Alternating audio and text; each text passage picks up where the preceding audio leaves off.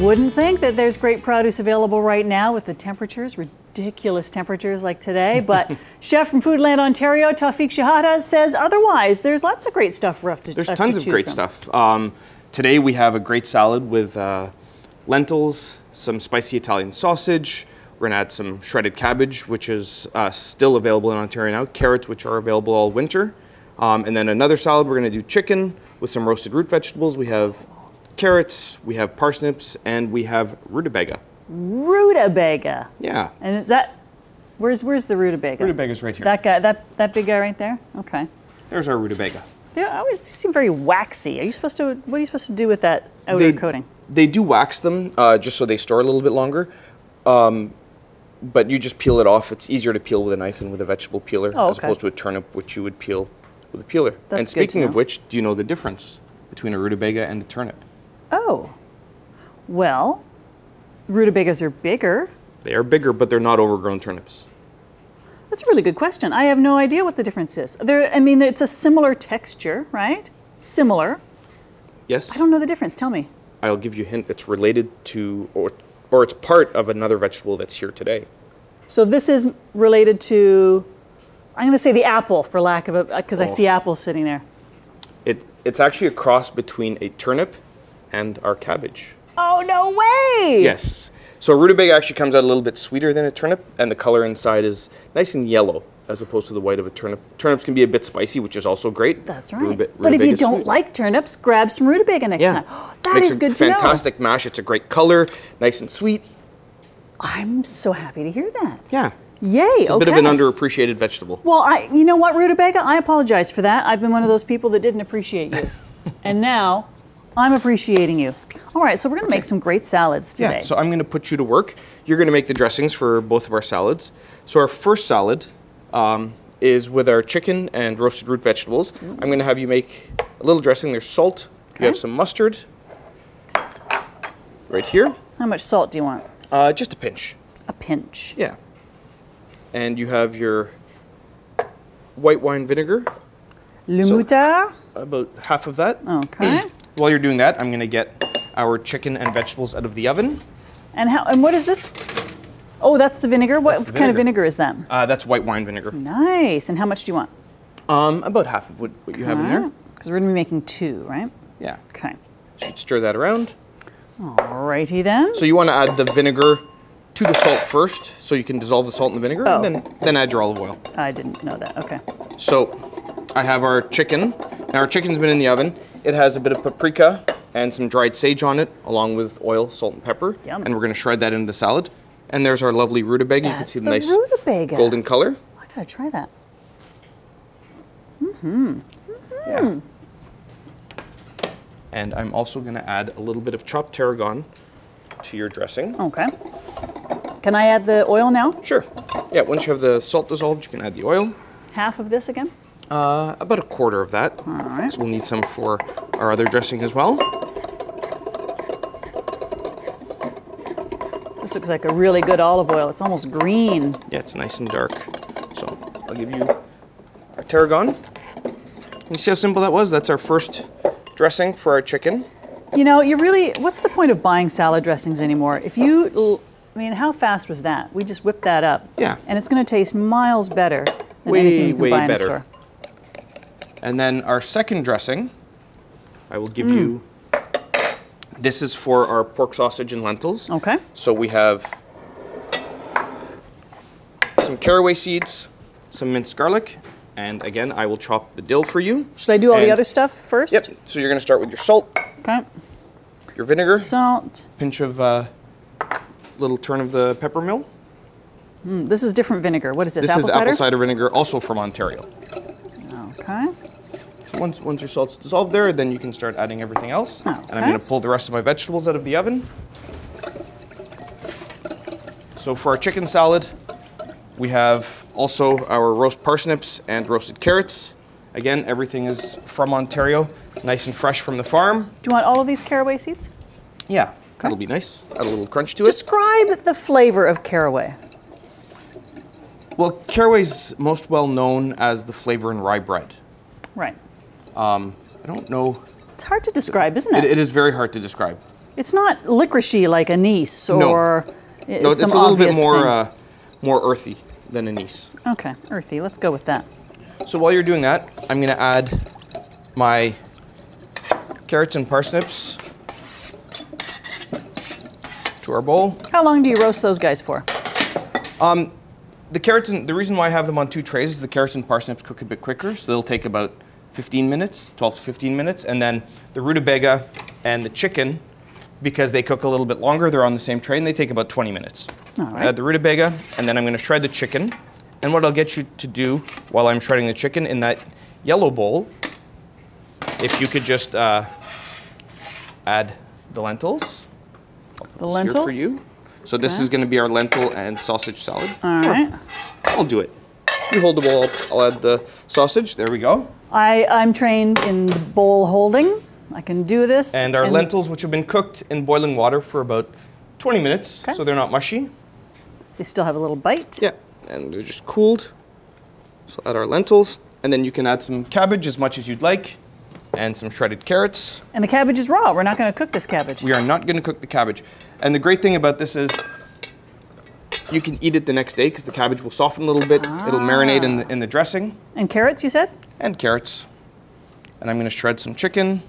And this, you could dice it, you could shred it, you can cut it into chunks, however you like your salad. And the final thing we're going to add to that, which I will slice for you, is we're going to add our apples, and then we can dress our salads. Yum. Are And my salad dressings done? I feel like I'm missing something. did you add oil? We might have to top them up a little bit. I did some oil. Dill maybe in one of them. Yes, dill we're missing for that salad there, for the lentil salad.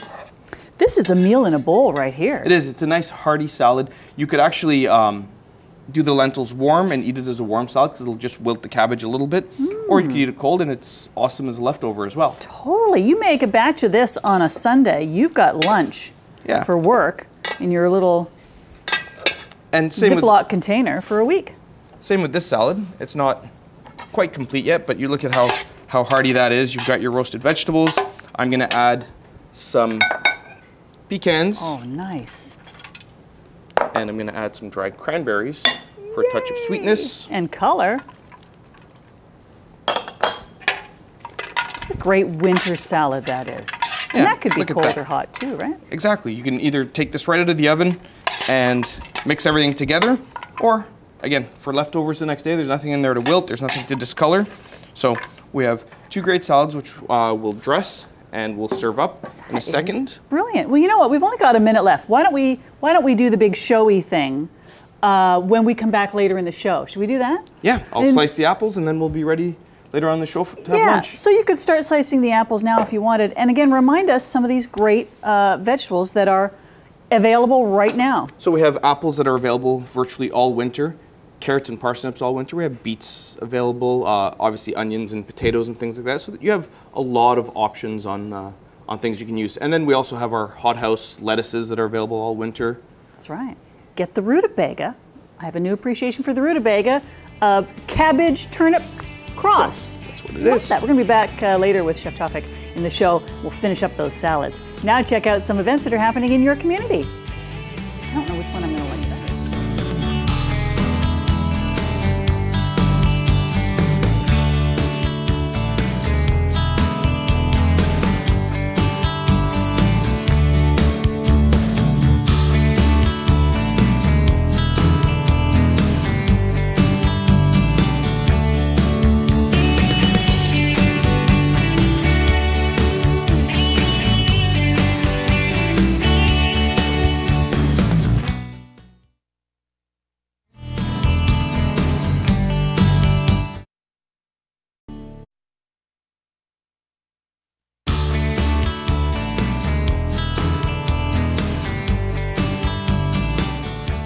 What a great show. Thank you so much to all of my guests today. We talked about the importance of staying active, not just in the winter, but any time, because you keep your joints limber. It's easier to keep a body in motion than it is to start from scratch. So continue to be active, find ways. And if you run into trouble with your pain, Advil's there to help you.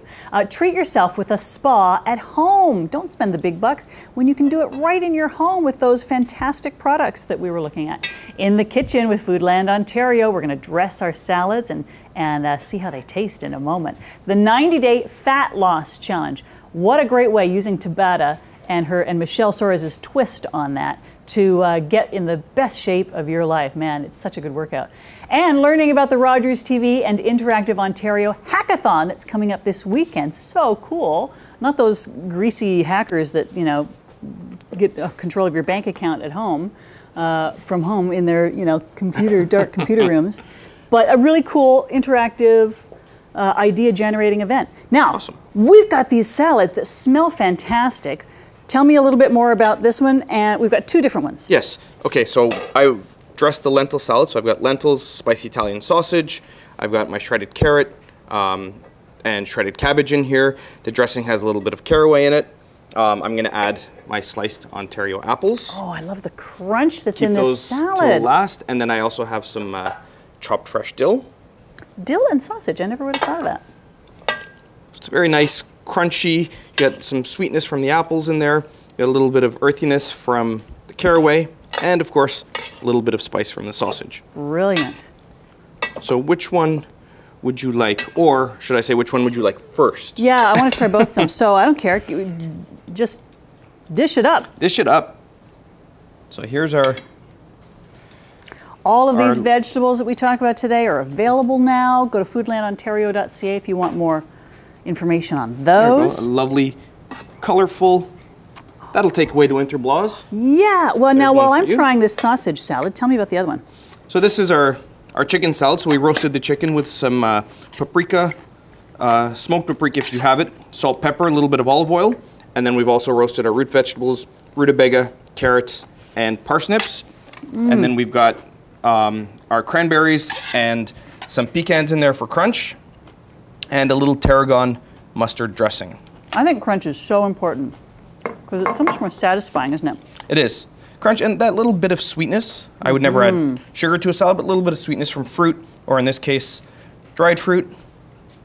And that is a salad that will beautiful. satisfy any hungry appetite for lunch. That is a whole meal on your plate. All right, chicken salad. All right, I've got to talk with a mouthful. On the next daytime, chatting about the production of Axis and Galatea with the Toronto Mass Theatre. Learn how to make beer from scratch. Tips on getting a boxing workout at home. Musician Ray Robinson will be performing. And all about the rapid growth of 401radio.com. Now, of course, at any time, if you want to tweet about us, if you like what you're watching, you want to make a comment, at Rogers TV Toronto using the hashtag DaytimeTO. So good. Thank you so much for watching. We will see you soon.